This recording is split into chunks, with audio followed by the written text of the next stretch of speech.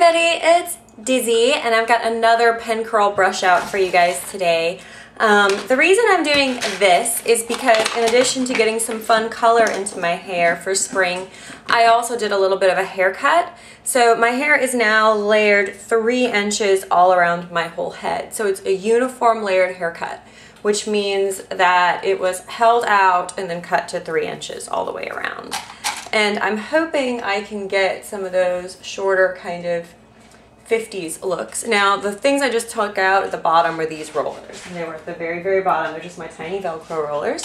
The set is 3 rolls of pen curls that are stand up going this way. There's a side part.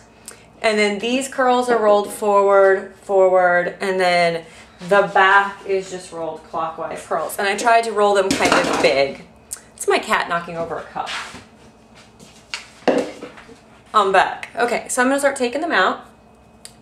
So the idea behind this was anytime you bleach your hair to put crazy colors in it, it gets a little damaged. So I just wanted to cut off some of that damage. And I figured now that it's getting warmer, this is the perfect time to do this kind of shorter look because it will grow out, and I figure by fall it'll be about 5 inches all the way around, which is kind of where I like it when I wear it longer.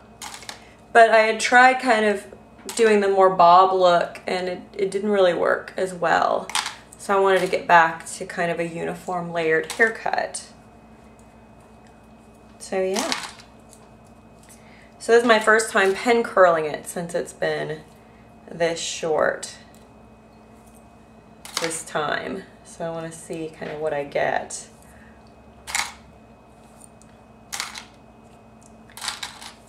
Okay, so I'm just going to break up the curls. I curled my hair when it was wet, and I just wore a little bit of, I just put a little bit of mousse in it.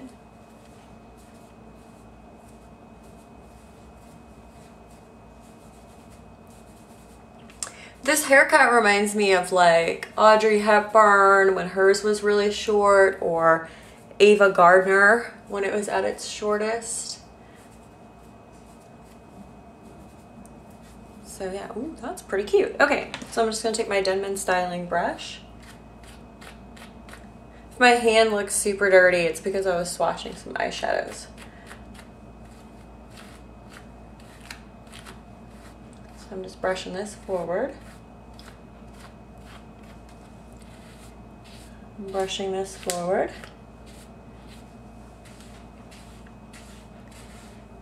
Down in the back. It also looks like, if you've seen like the pilot of Twin Peaks, Audrey Horne's hair is at first about this length and then it grows out. And that's kind of awesome. Anytime I can look more like Audrey Horne, I'm very happy.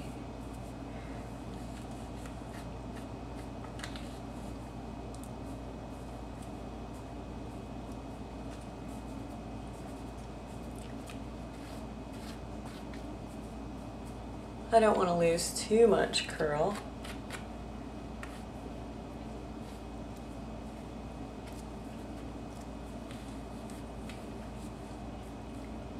And since I'm going for kind of a 50s look, I don't want it to be too perfect either.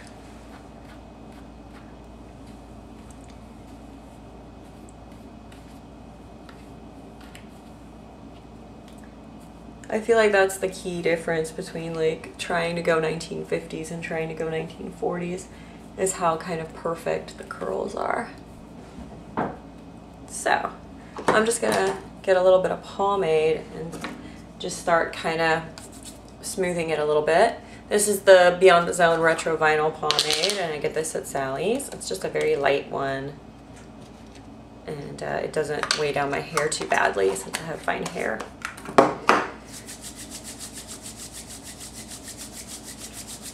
So I'm just using that over the parts that might be a little frizzy. I'm just kind of scrunching it into the hair. And it gives me a little bit of shine and also a little control.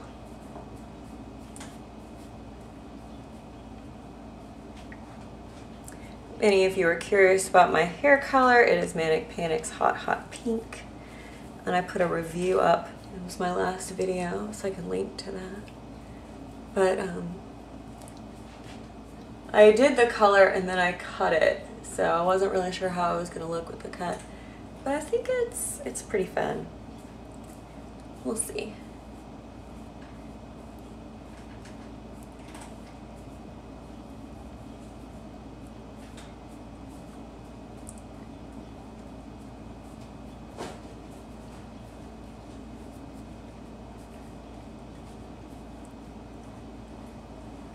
Oh wow, I've even seen some really short-haired Marilyn Monroe styles that almost look like this too.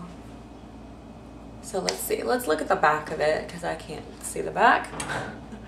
Let's see if it's any good back there.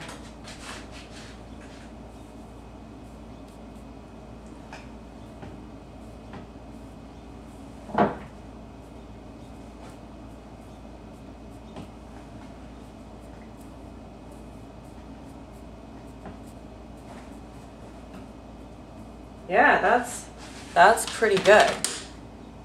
Got something on my mouth. Huh. It's hair. So there we go. This is the front. Here's the side. Here's the back. And here's the other side. So I hope this was helpful for you guys. I think that this haircut's officially a success.